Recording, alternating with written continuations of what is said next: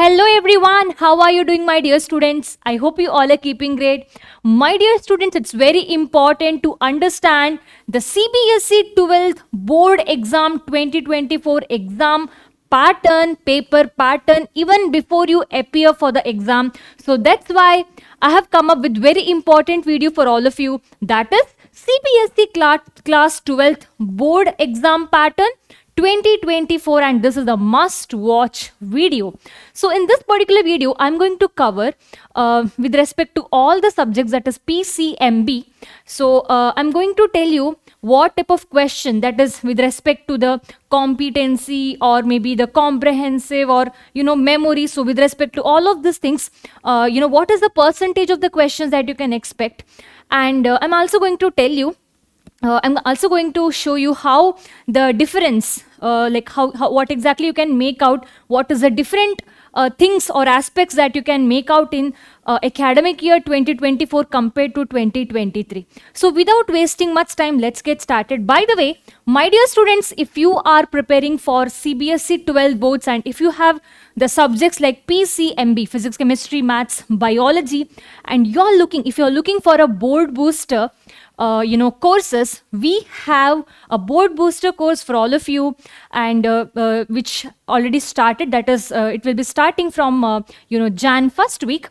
So you can, if you want to know more about this particular board booster for class 12th PCMB 2024, you can check the description box and you can buy the course. Fine. So composition of question paper for board examination, that is 2023. So last year, if you if you consider, competency based questions were 30% in the form of multiple choice questions, which also include case based questions, source based integrated questions or any other type, and then objective questions were 20%, and remaining 50% questions were short answer or long answer based type of a question. But this year, if you consider, what is the major difference that you can make out in this year CBSE 2024 is, yeah, definitely 20% of the MCQ based questions you have got, like you can expect in your final exam, that is 2024, right? Class 12th academic year 2024. And cumulative of 40% of the questions in the final examination will be competency based, which will be also including MCQs, source based and case study based questions. So what major difference you can make out is, you can expect more MCQ questions and more competency based questions this time, because last time it was just 30%, right? Now it is 40%, right? Apart from the 20% of the MCQs, there is going to be 40% of the questions in the final exams, which is competency based, encompassing MCQs, source based, even case based questions, right? And remaining 40% of the total questions are going to be long answer and short answer. But last year it was 50%, right? So what exactly they have done is, this year they reduced long and short answer type of questions, and you can just see it's 40% this year. Last year it was 50%, and that remaining 10%, this year they can ask you questions from the the competency based or case based questions, case study based questions as such. So you have to prepare well, prepare better this time, because this time maybe the difficulty level is going to be little more. So why did I say difficulty level? Because usually students will be finding difficult to answer case based study type of a questions, competency based type of a question.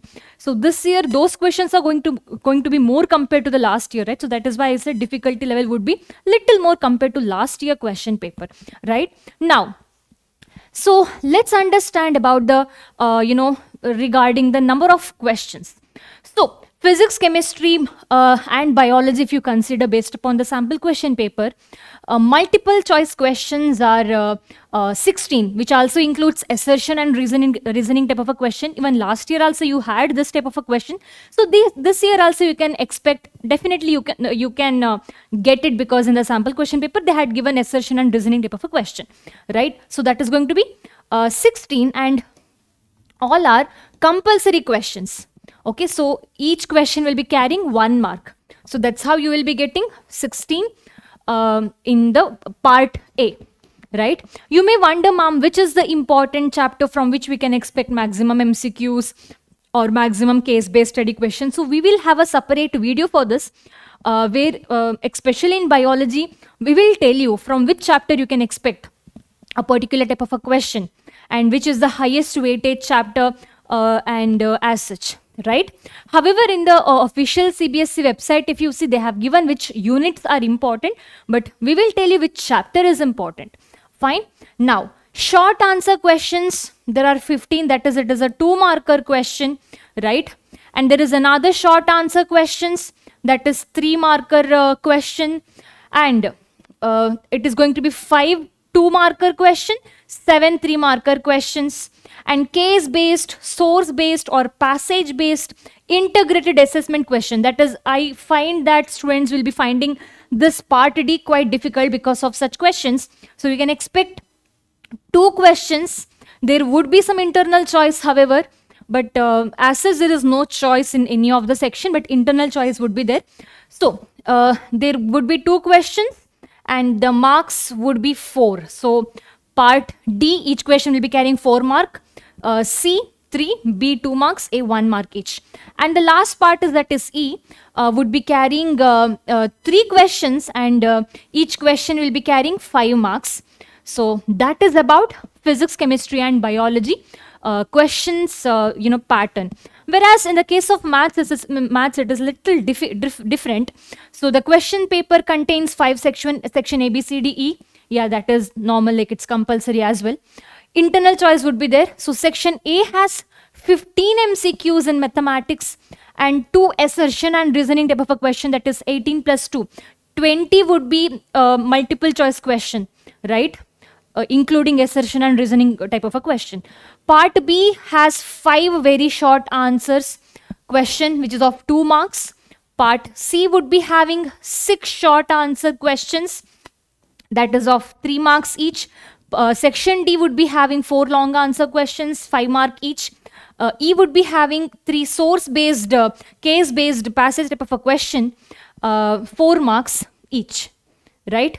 So there is going to be little difference, very little difference compared to, physics, chemistry and biology. And why this difference? Because the exam is of 80 marks, whereas physics, chemistry and biology, the exam is for 70 marks, right? And 30 marks is for practical. Here that other 20 marks, like 80 plus 20, no, it is. So 80 marks is theory, 20 marks is for internal assessment. Again, in the official CBSE, you would be knowing already that how this 20 marks distribution would be there, right?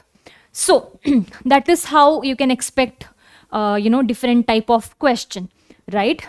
So I also have to show you something very important, that is, so sample question paper of 2023-2024, that is this year, this academic year 2024, if you consider, if I just scroll the question paper, what you can make out is, you can see first 16 questions are MCQs, which also includes assertion and reasoning type of a question.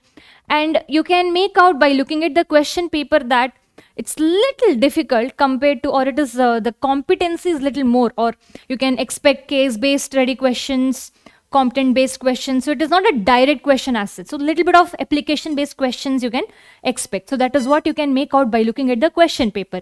So there are a lot of there are a lot of passages, there are a lot of diagrams, which questions are based out of these diagrams as such, right? But last year sample question paper, if you open it, is just plain with a direct question and you're supposed to answer. But here you can expect, over here, see, with the image they have given to label And sort of indirect questions you can expect more compared to last year. So basically the question paper is going to be very interesting, but I know students would be finding a little difficult compared to the last year, right? Fine. So let's see. If you consider mathematics, what type of a question, typology of questions, which has been released by CBSE itself. So we will quickly go through. So 55% of the entire question paper weightage would be on the remembering basis.